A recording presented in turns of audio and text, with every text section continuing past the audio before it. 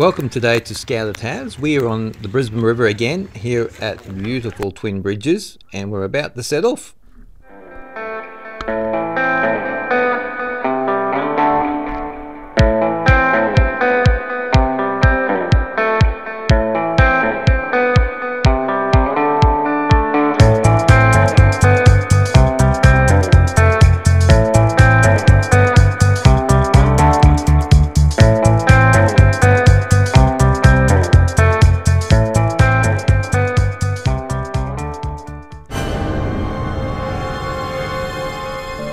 So this is a cautionary tale for anyone who goes canoeing anywhere in Australia on any river, particularly on the eastern coast and eastern ranges.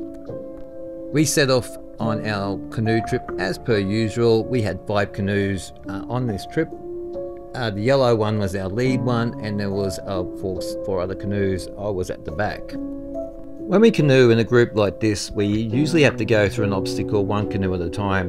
The lead canoe leads the way and then we follow. The first obstacle we had to go through was the actual bridge at Twin Bridges. It's only a very small bridge and we only have 2 little areas we can get through on the edge. Our first few canoes went through, we sat at the back and waited. So we go up and under the bridge. Now this is a public area too. There's a lot of families around, people swimming, canoeing, playing around in the water. So we go through the bridge. All the other canoes have gone through. It's at this stage I start to notice something out the corner of my left-hand eye. It's a snake swimming across the water, but not just any snake. It's an eastern brown snake swimming across the water in the whole public area. I called out immediately, "Snake! Brown snake! Get out the water!" And people did get out the water.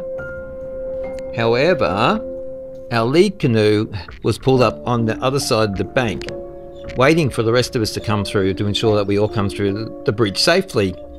That snake decided it was going to climb up into that canoe. Well, that's when things became a little interesting. Firstly, because we had to avoid the snake, instead of going along with the river current, we were pushed to the other side of the river through a log jam. So we got sort of stuck at first on this log jam, which we had to get our canoe off. I could hear our lead canoe saying, "Get over here, I need some help." And that's when I could see the snake crawling up the side of the boat, getting into the canoe itself. They had exited the canoe and the snake had crawled up inside the canoe. Now, it took us a while to get over to the other side of the river because 1, we were on a log jam, and 2, we were fighting a little bit of moving water, so eventually we got over there.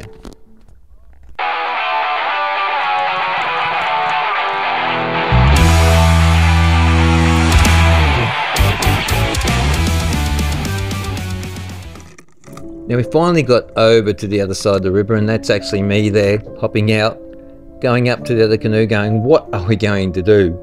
By the time I got up there, the snake had crawled up into the gunnels. Now the gunnels are like a channel that runs along the top of these canoes. It's a hollow channel. This channel had 2 holes drilled in it, so we could actually see the snake crawling through the gunnels. I'm going, what are we going to do? So what we ended up doing was actually tipping the canoe into the water where the snake was. And I think you can just see in this footage we're trying to work out, we're picking up the canoe and we're actually holding it in the water where the snake had crawled into the gunnels. The snake eventually crawled back out the gunnels and into the canoe itself. It started swimming to the canoe where we both grabbed the edge of the canoe and flipped it over on the water. So the canoe was actually upside down in the water with the snake inside it. Canoe upside down in the water, the snake is somewhere floating in that canoe and in that water, and we're going, oh gosh, what will we do? So I said, let's quickly pull it back. So we picked it up quickly and pulled it back, and as we did that, the snake swung off back opposite over the other side of the river and left us.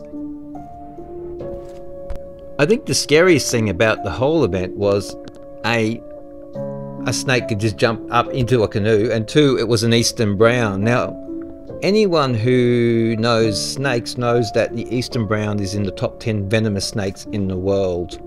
And even though it was only quite a small snake, probably, it's venomous enough to kill you. So a little cautionary tale, and something we learnt too, is always be on the lookout for snakes when you're on the river. They can jump into your canoe.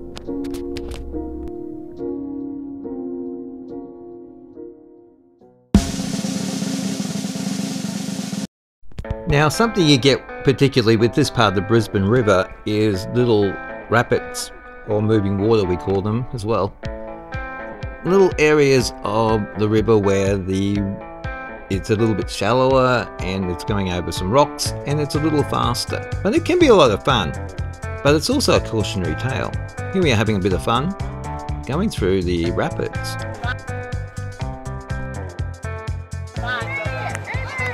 Here he goes.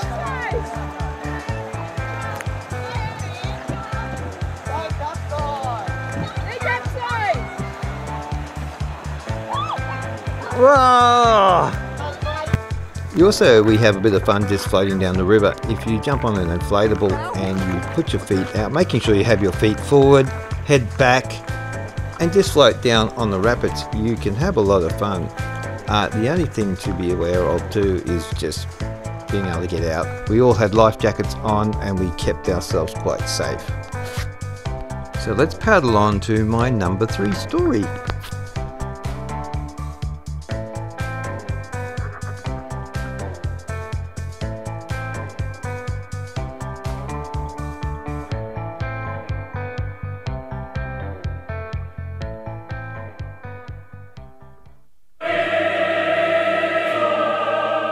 We came across this fella today, this sunken kayak. We had a bit of a heads up about this one because we already knew that it was there. It was on the Scouts Queensland Paddling Pursuits page. We saw it about a week ago. Someone had taken a photo of it. It's a good little kayak and it's a cautionary tale. Some of these areas you just cannot paddle through, you shouldn't paddle through. You need to get out and walk, and particularly here, this one was a shocker. The kayak itself was, well, it was gone. It was totally wrecked. It had a hole in it, so we couldn't even rescue it ourselves. Just to be aware that even though it might look like it's easy going, it's not. Just hop out and walk your canoe. Anyway, that's our 3 little tales from today, or my 3 little tales from today. Great little paddle. Hope to see you around. Thanks for watching. Bye.